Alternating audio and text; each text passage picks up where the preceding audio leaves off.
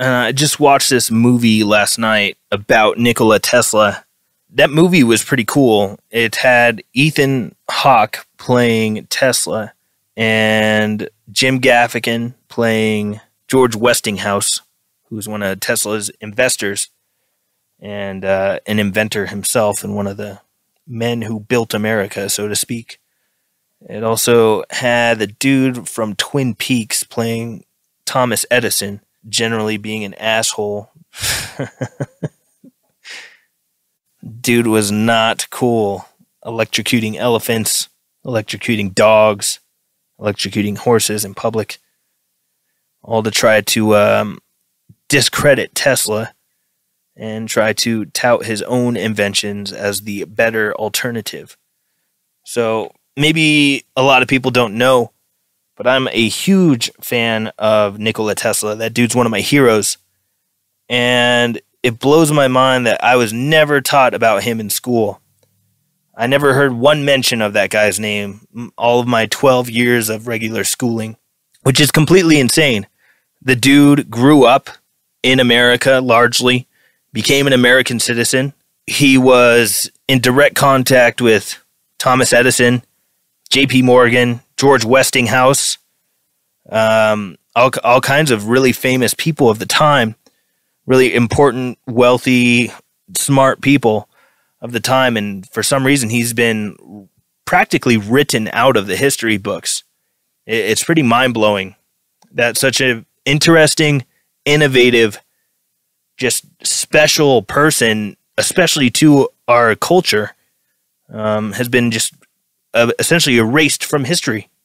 So Tesla is responsible for the invention or discovery, however you want to put it, of alternating current. And Edison's whole power thing was direct current. So we all know AC, DC, the band, but AC and DC are also electric terms talking about the different kinds of electricity. So Tesla is definitely who the cars are named after. But I'm sure a lot of people have heard of Tesla coils, and those were a real thing. Tesla was born in 1856, and he died in 1943. For anybody interested in learning more about Tesla, I would strongly recommend reading his book. It's called My Inventions and Other Writings by Nikola Tesla. I've read it. It's one of my favorite books, and it's just really cool to get the information straight from the horse's mouth instead of secondhand about the guy. It's from the guy. I really love autobiographies because why would I want to read about somebody when I could just read what that person said?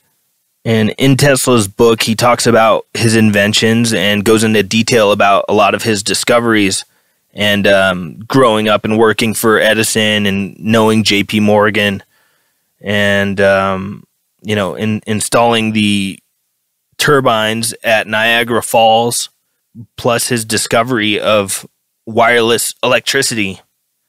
So this dude has been essentially erased from our educational history books. And this dude was maybe the smartest human that ever lived. I don't say that lightly. I really think this guy might have been like the most brilliant dude since Da Vinci or something. The guy spoke 8 different languages, and he's responsible for the discovery of alternating current, remote control, neon lighting, X-ray technology, radio, wireless electricity, and a whole bunch of other things. So a lot of people are probably going to tell me that I'm wrong and that the radio was invented by an Italian guy named Marconi. So Tesla actually was given the patent after he died because he actually did invent the radio before Marconi did. And Marconi, when he sent his first radio communication, did it using 17 of Tesla's patents in the design. Tesla was such a, almost alien mind. For his inventions and his machines, he could see the blueprints in his head, and he would put it together in his mind before he ever put it into a physical form, and he would see how it would work in his brain, And as legend has it, he wrote in his book, and other people said, he would put together a machine and it would work the first time, every time. So he would see the blueprint in his head, put it together, and it would work the first time, every time. The dude was like unfathomably intelligent, and for some reason has been left out of the conversation when it comes to legendary American people. You know, Edison is a household name. There's all kinds of household names. But I think he's right up there with Edison, Einstein, Stephen Hawking, Leonardo da Vinci, any of these guys.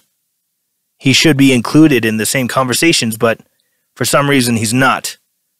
I suspect the reason that he's not is because people don't want you to know about Tesla. The most amazing thing that he discovered was wireless electricity, using the earth as its own dynamo. The air we're breathing right now is electric, and Tesla figured out how to tap into the electricity that's in the air naturally. So using the earth as its own dynamo, utilizing electromagnetism, he somehow figured out how to tap into this untapped energy that's all around us all the time. Tesla figured out wireless electricity transmission in like 1901, I think it was. So this dude had it figured out over 100 years ago. And a lot of people say that, well, you know, his ideas couldn't work because it's not enough electricity without, you know, injuring things. But imagine if that kind of energy could be harnessed and like stored into batteries or something for use later.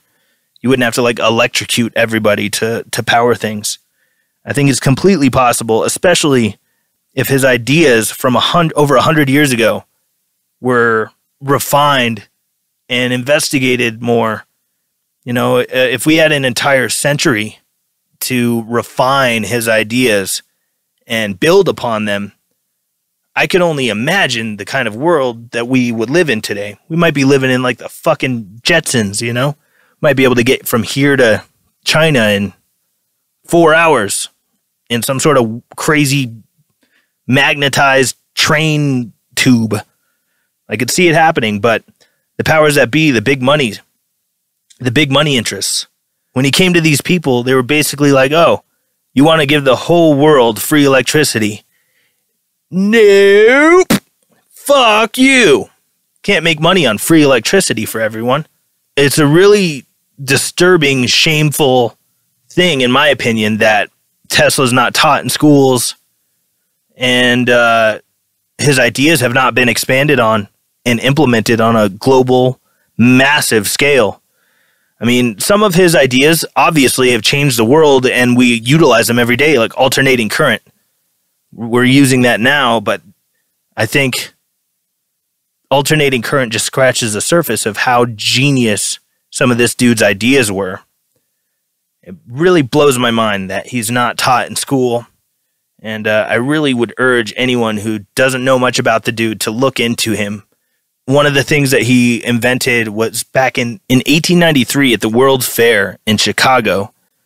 Tesla created a remote control submarine to show off. And by the way, that was the first World's Fair that was all lit up by light bulbs. And Tesla and George Westinghouse earned the contract to light the World's Fair in Chicago in 1893. And it was a big spectacle for people because light bulbs were a new thing. The whole thing was powered by alternating current and thousands and thousands and thousands of light bulbs. But anyways, Tesla made this remote control submarine. This was in the 1890s. This dude was making shit like this. Imagine the kind of world we would live in if his ideas were expanded on more. I think the coolest part about making a remote control submarine versus a remote control car or something like that is it's in the water, A, so electric shock, proving that it doesn't have that, I think is kind of cool.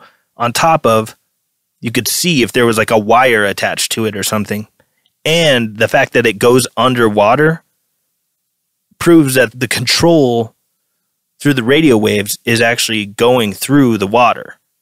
It's not being obstructed by the separation between the submarine and the controller with physical matter in between. In that book, Tesla talks about when he figured out that some of these like light bulbs that he screwed into the dirt were lighting up outside of his laboratory. He had figured out that wireless electricity is possible and safe and limitless, essentially. There's this one part in Tesla's book where he's talking about like melting copper wire with the beams of electricity that he's created. But that force that's able to melt metals, he would put like his head in the beam and not feel anything or be injured or receive any sort of painful shock or anything like that. This dude was like a fucking super genius, superhero alien brain shit. Like unimaginable, almost magical levels of intellect and power, harnessing what nature has to offer in a special way. I think it's worth mentioning, too, that Tesla, in his opinion, the pyramids, the Great Pyramids at Giza, he doesn't think that they were tombs at all. He believed, and this is one of the smartest dudes that ever lived, in my opinion, Tesla believed that the Great Pyramids at Giza were actually giant power plants. He thought that they were giant wireless power plants that shot out electricity, possibly to the entire planet. Now, this wouldn't completely not make sense. Tesla's laboratory, where he built the Wardenclyffe Tower in New York, his big, giant Tesla coil, was built over an aquifer. So there's something about the ionization that happens with the water flowing underground, does something to help the conductivity of the electricity with the tower. And he was talking about how, if you look at the Great Pyramids of Giza, they're built over aquifers as well, where there's flowing water under the ground. And that would make a lot of sense. If built in the same way as his Tesla coils, those very well could have been gigantic wireless electric power plants. Understanding more about this dude and his mind and how he thought so abstract and outside of the box, I'd be inclined to believe a lot of the things he said, even though he was very eccentric and in some ways like very OCD and kind of a kook. The proof is in the pudding. The proof is in more than that. Our daily life has been affected by this guy and his ideas. Super genius. Anyways, look up some Nikola Tesla stuff. Maybe watch a documentary or read his book, My Inventions and Other Writings. I think there's even a Dover thrift edition now that you can buy on Amazon. It's like $4 or something. Hey everybody, thanks a lot for checking this out. Make sure to like, subscribe, and leave a comment below. If you want to support the podcast, you can always go to riffsordie.com and pick up some merch. You can also go to patreon.com/riffsordie and subscribe to become a patron. Feel free to shoot me an email at podcast@riffsordie.com. All questions and comments are welcome. Thanks a lot for your support. Take care, everybody.